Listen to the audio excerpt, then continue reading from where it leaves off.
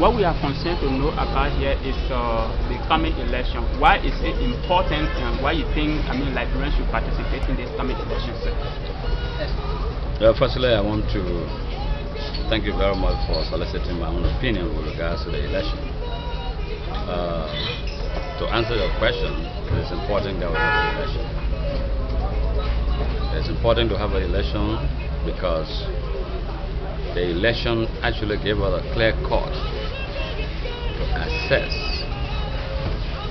the representation as well as the presidency of this nation, to know what we as Liberians have realized over the years since the inception of this present government.